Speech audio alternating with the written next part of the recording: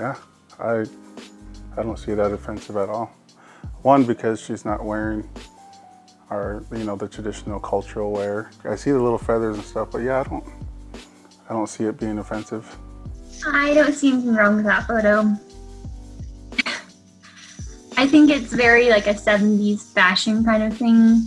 The only part that I could see that would be offensive is feathers, but I mean, feathers were worn even not exclusively by Native Americans. Our feathers are sacred and they're never fake. So like comparing our culture, to a piece of plastic in this girl's hair is just like, no. Like, I think at this point, people are just trying to be problematic. No, because it doesn't look like she's trying or dressing up like she's a Native American.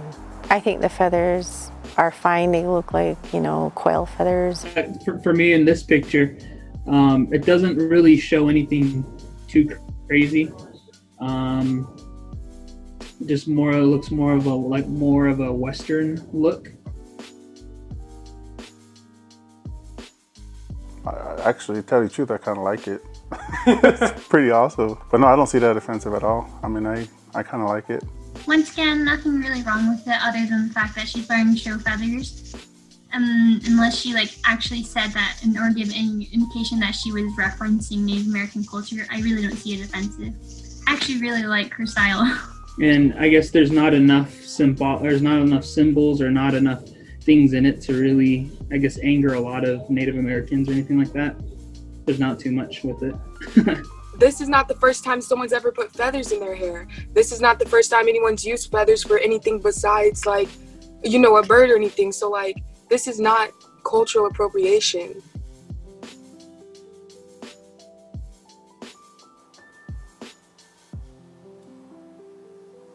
No, just because there's a lot of other cultures that have, the face paint. I don't know, I don't see this photo as super, super offensive.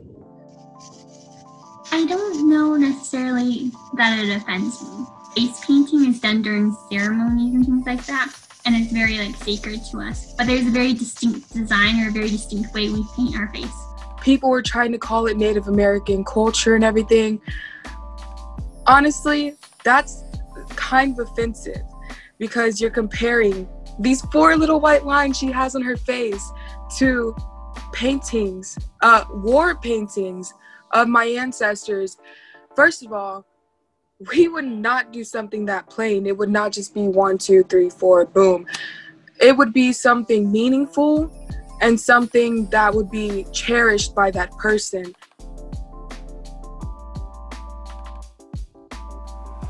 Oh. Yeah. No. That's inappropriate. So yeah, I would assume this one probably has a lot more distaste for it than maybe some of the other photos. This is more to symbolize leadership, and these headdresses are more of passed down from leader to leader. You have to be either a designated person to wear a headdress. Just to put it out there as fashion is cultural appropriation because you're taking it out of the context that it's originally used. This one I do find offensive, just because of the headdress.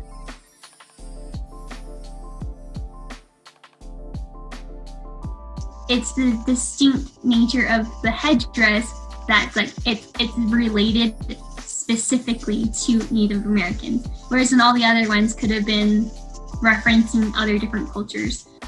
Different is the headdress, obviously, for me. And the other ones are just, they almost look like modern day hippie kind of style stuff, nothing pertaining to what we wear. Meanwhile, feathers can be used in anything.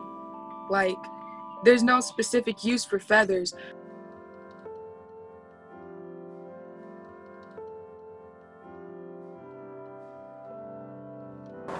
I think that's wrong. I think in order to be an ally to any culture, you should refer people to somebody of that culture that can speak for that culture, because taking their voice away is not really being an ally.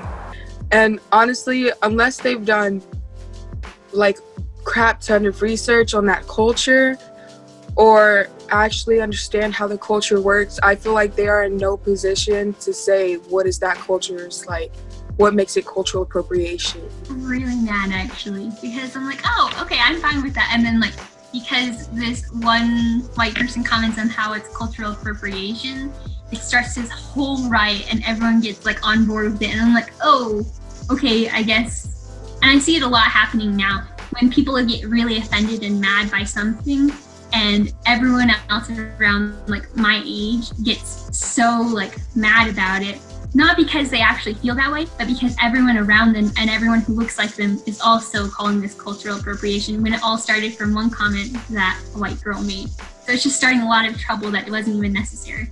I think that little things that don't really mean that aren't really culturally appropriating tend to build up, and people just like build this resilience towards it, where then when you actually have a real case of cultural appropriation, like in the movie industry, where very rarely are natives portrayed by actual natives, that attention could have gone to fixing the problem we have there.